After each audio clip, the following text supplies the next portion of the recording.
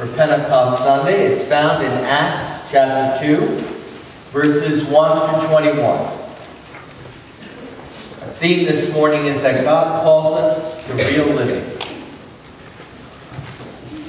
Acts chapter 2, verses 1 through 21. When the day of Pentecost had come, they were all together in one place. And suddenly from heaven there came a sound like the rush of a violent wind, and it filled the entire house where they were sitting. Divided tongues as of fire appeared among them, and a tongue rested on each of them. All of them were filled with the Holy Spirit, began to speak in other languages as the Spirit gave them ability. Now there were devout Jews from every nation under heaven living in Jerusalem. And at this sound the crowd gathered and was bewildered, because each one heard them speaking in the native language of each. Amazed and astonished, they asked, "Are not all these who are speaking Galileans? And how is it that we hear each of us in our own native language, Parthians, Medes, Elamites, and residents of Mesopotamia, Judea and Cappadocia, Pontus and Asia, Phrygia and Pamphylia, Egypt, and the parts of Libya belonging to Cyrene, and visitors from Rome, both Jews and proselytes, Cretans and Arabs? In our own languages, we hear them speaking about God's deeds of power." All were amazed and perplexed, saying to one another, "What does this mean?" But others sneered and said, "They are filled with new wine." But Peter, standing with the 11, raised his voice and addressed them. "Men of Judea, and all who live in Jerusalem, let this be known to you, and listen to what I say. Indeed, these are not drunk, as you suppose, for it is only 9 o'clock in the morning. No, this is what was spoken through the prophet Joel. In the last days it will be, God declares, that I will pour out my Spirit upon all flesh, and your sons and your daughters shall prophesy, and your young men shall see visions, and your old men shall dream dreams. Even upon my slaves, both men and women, in those days I will pour out my Spirit, and they shall prophesy. And I will show portents in the heaven above, and signs on the earth below, blood and fire, and smoky mist. The sun shall be turned to darkness, and the moon to blood, before the coming of the Lord's great and glorious day. Then everyone who calls on the name of the Lord shall be saved." Please pray with me. Lord, I ask in your name this morning that you take this ancient text, you take your word this morning, and you knit it into our hearts, and you give us good news about what this means for us today. Change us, Lord, where we need to be changed. Help us to set our sails to catch the wind of your Spirit. It's in your name we pray, Jesus. Amen. You know, I've said this before, but whenever you see the last days in the Bible, it means one thing: from now on. From now on. When you hear last days, it means from now on. We studied in the story about God's original vision was to hang out with Adam and Eve. That's all he wanted to do. Just wanted to fellowship with them. And we learned that Adam and Eve sinned, and then they hide from God. After Jesus ascended into heaven, he told his disciples, "Wait in the city." And that's exactly what they're doing. Wait. They're waiting. And as they're waiting, God shows up and blesses them in ways beyond which we could ask or even think. There's a hole in our heart that only the Holy Spirit can fill. There's a hole in our heart that only Jesus can fill. This week I read a book by, I had it on my bookshelf for a while, by John Eldridge. A book on men's spirituality. He wrote a book called Wild at Heart. And it's called Walking with God. And then the subtitle was simply this: Talk to God. Hear from God. Really. Talk talk to God, hear from God, really. And what we're reading this morning in this text is this is a restoration of the relationship that God wanted all along with Adam and Eve. It's a restoration of that relationship. It's a restoration of the Tower of Babel. Remember when they all were confused and they started speaking in different languages? Now here at Pentecost, God is saying, through my Son, Jesus Christ, you can start to speak a common language with one another. It's the language of love. Just as I have loved you, so you also should love one another. Many years ago, Glenn Needs and two of my kids, we went down to Ocean Grove. It was a May day like this, only much colder, but it was damp like this, and we were in the Ocean Grove Auditorium, and it was freezing in there. And we heard a guy, his name was Keith Elias. He was from the New York Giants. And what was amazing about Keith Elias was he was so small. He was not a big guy. He must have weighed like maybe 175 soaking wet. But he was fast. He had been a wide receiver. I think he had been a wide receiver for the Giants. And he was there giving his testimony to the men that day. And he was a successful pro football player. He had more money than he knew what to do. He had any date he wanted to have. He was on the top of the world.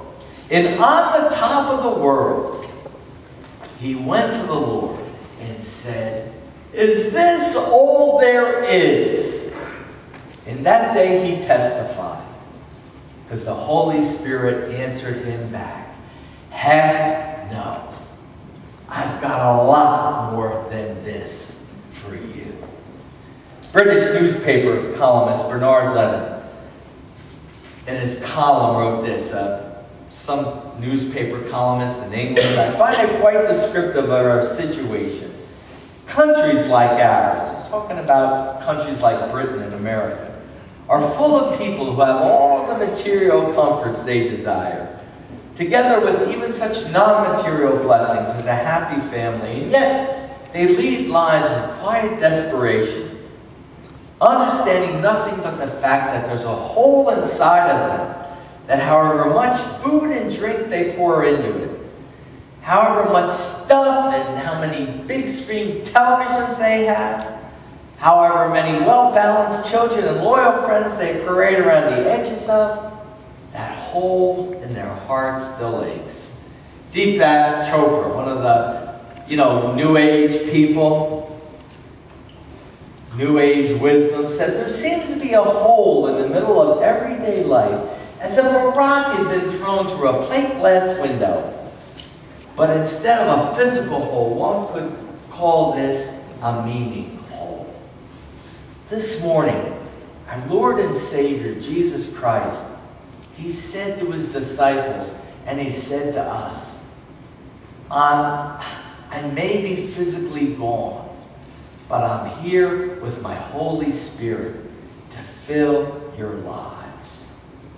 The Holy Spirit comes to us and helps make sense of our lives and to understand God's purpose for us. The Holy Spirit comes to us and helps make sense of our lives and to understand God's purpose for us. It's interesting that we make such a big deal out of the second chapter of Acts. But it's interesting that the Holy Spirit does not come again this way in all of the Bible. That this one signature expression of the Holy Spirit, it happens in Acts 2. And then we talk about the Holy Spirit coming in other parts of the Bible, but it's not like this. Which tells me that the Holy Spirit comes to us in signature moments in each of us in very, very special ways. To a man like Keith Elias, he's on the top of the mountain, on the top of the world, and he just has one question to God. Is this all there is? And he hears the Spirit of God say to him, heck no, I have more for you. And this text tells me that God has a way of reaching out to each of us uniquely in our hearts, in our homes, and in the body of Christ. What's required if we want God's purpose and God's passion in our lives? It's to have the courage to be patient and to really wait on God. An active waiting. An active waiting. Active waiting has a lot of expressions. I believe that active waiting is really cool when we say to God, you've got to help me. I don't see how I'm going to be able to do this. I need your help. When we confess our powerlessness, when we say to God, I can't, and we read in His Word that God can, and that He'll help us if we believe. What is God's Word to us in any situation we face? Romans 8:16, the Spirit of God testifies with our spirit that we are children of God. And if children, then heirs. Heirs of God and fellow heirs with Jesus Christ. If it's in here, it's for you and it's for me. If it's in here, it's for you and it's for me. And it's God saying to us, I'm not going to leave you orphans. I'm going to come to you. I'm going to come to you. And we could scream out with an explanation this morning that we are adopted. We've been adopted into God's family. The Holy Spirit comes to us and helps make sense of our lives and to understand God's purpose for us. That we are children of God. I'm not sure I connected the dots last week. I talked about being over at the ball field, at Memorial Field, and how at 10:15 at night, God mercifully turned on the sprinklers at the stadium and ended a baseball game that was going on forever.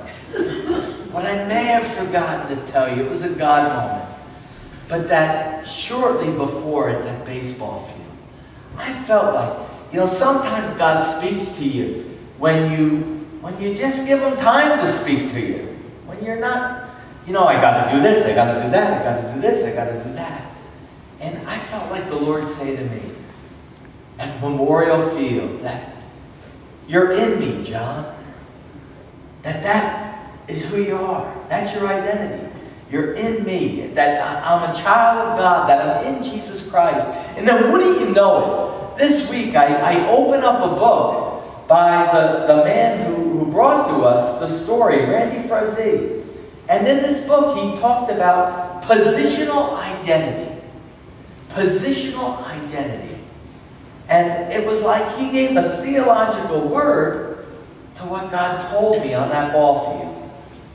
That positional identity is that you and I, when we accept Jesus as our Lord and Savior, are in Jesus Christ. We're in Him. And as a great preacher once said, there's no bigger name I can drop than the name of Jesus Christ. I probably couldn't get 5 minutes with the President of the United States if I can get all the time I want with God. Positional identity. That we're in Christ. We're children of God. And if children, then heirs. Big inheritance has been dropped at our doorstep. And that when we're His children, and when we're walking with Him, The Holy Spirit will give us the power to accomplish what God calls us to accomplish. Like electricity in the air. Like electricity in the air. I heard a police detective give a testimony this week. This is a police detective in Cleveland. This guy's seen everything. Okay, he's been on a lot of calls. He's been to a lot of homicides. He said when he went into that house where those 3 women had been locked up, he said, this is a real tough police officer, a detective. He's seen it all. He said as he went up those stairs, he could feel evil.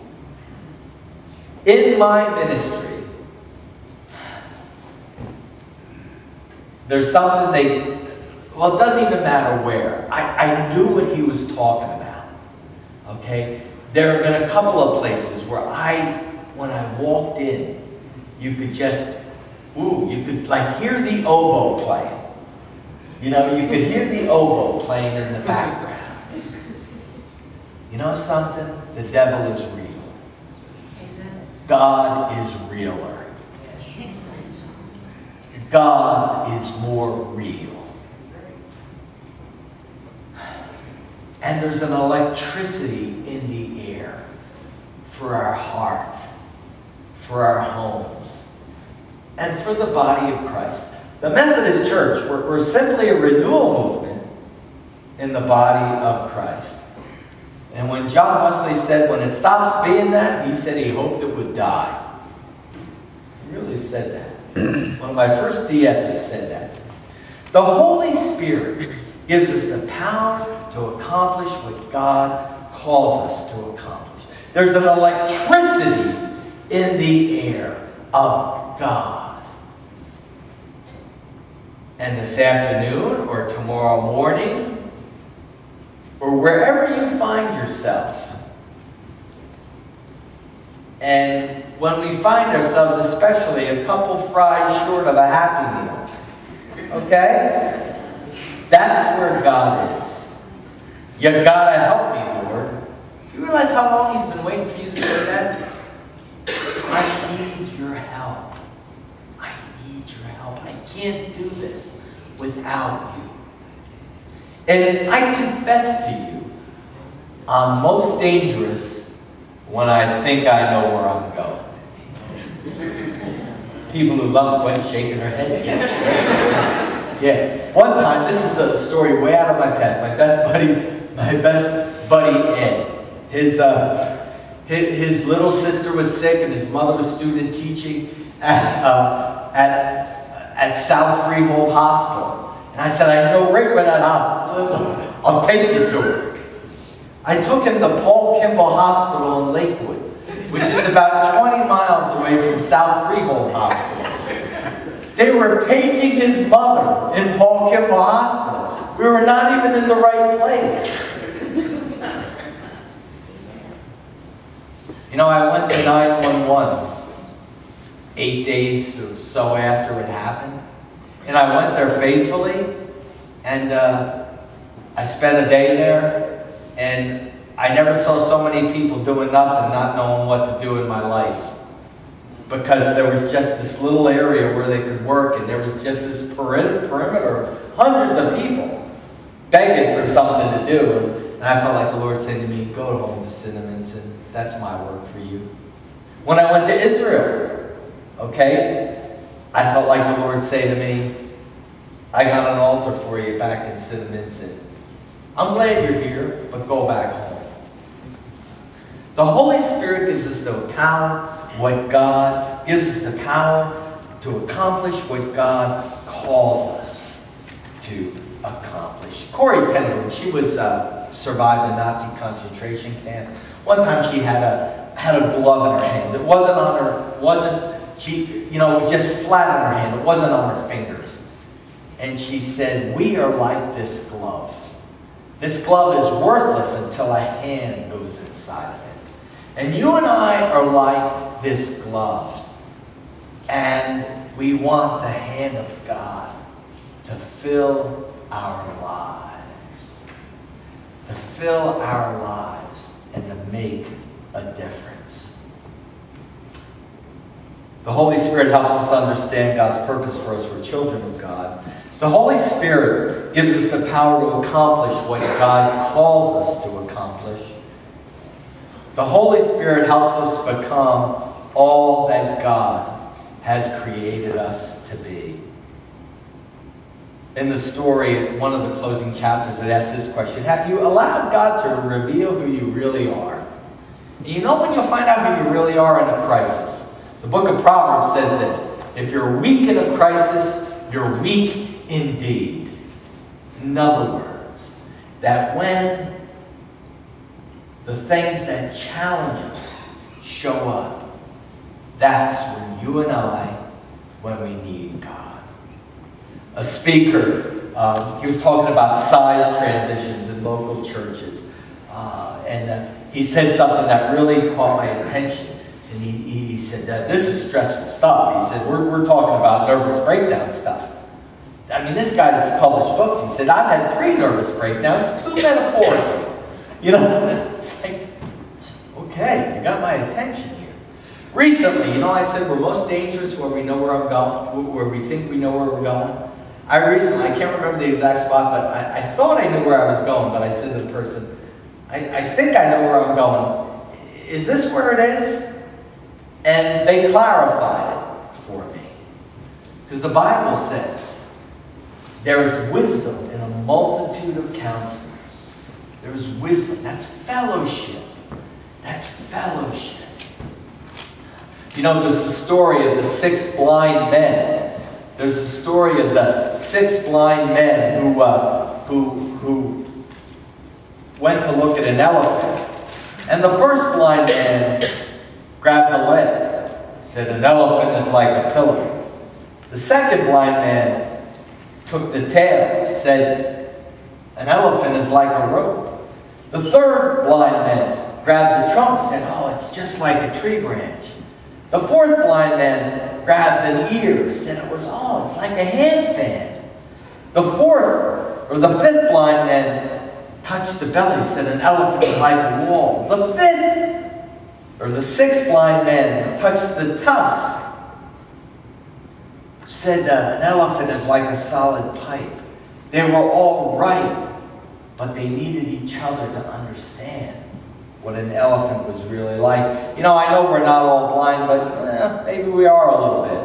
There are 4 Gospels where 4 different people needed to share how they experienced our Lord and Savior, Jesus Christ. Positional identity. 2 Corinthians 5:17. Because I'm in Christ, I am altogether a new creation. The old is gone. The fresh and new has come. I pray this morning that each of us pray for the Holy Spirit. You know, we sing the song, while on others thou art calling, do not pass me by. I pray this morning that we pray for a new manifestation of the Holy Spirit. Talk to God. Hear from God. Really. Talk to God. Hear from God. Really. While on others thou art calling, do not pass me by. God calls us to a patience, an active waiting. I really need you, Lord. I got 20 years left. I got 2 days left. I got 2 years left. You and I don't know. But how are you going to spend them? And your relationship with God is the biggest thing you've got going. That is the biggest thing you got going right now. And when we have that patience, when we say to God, I'm waiting on you, I need you, He will give you His purpose and His passion like never before. Let's pray. God, we love you. Lord, I'm just trying to get us on base this morning with you.